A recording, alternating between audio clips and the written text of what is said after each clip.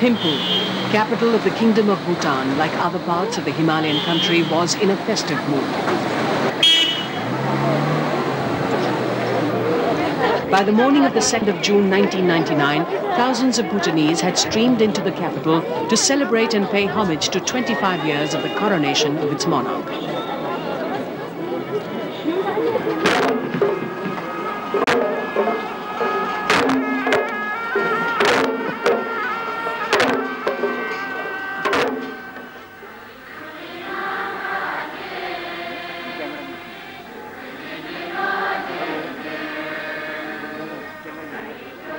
The ceremony in the open-air field in the heart of the capital on the 2nd of June included what has now taken on the stature of a national song.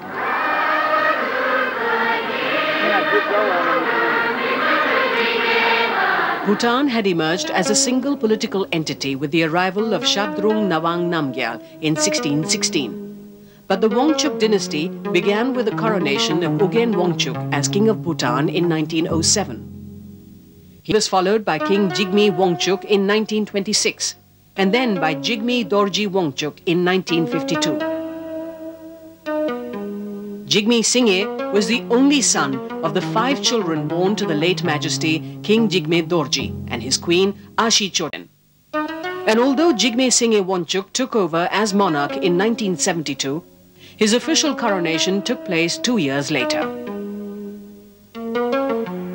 It was in the 8th century that with Padmasambhava, now revered as Guru Rinpoche, that Mahayana Buddhism entered Bhutan.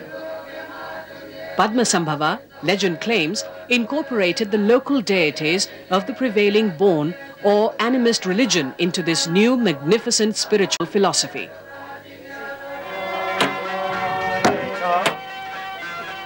It is in the national sport of archery that a unique Bhutanese attitude to life can also be found.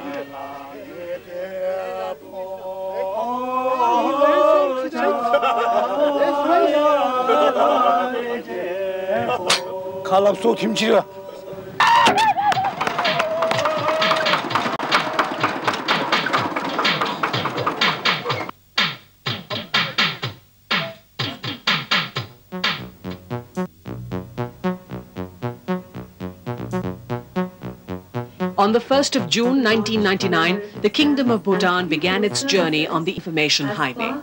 On that day, Her Majesty Ashi Dorji inaugurated the country's first internet service. Because in a short while we will connect Bhutan to internet, linking our country to information superhighway.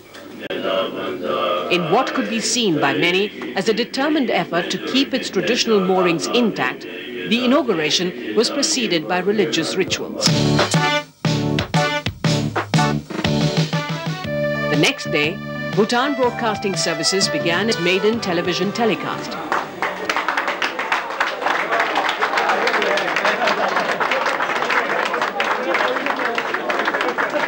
We look at television as a powerful ally for positive change and development.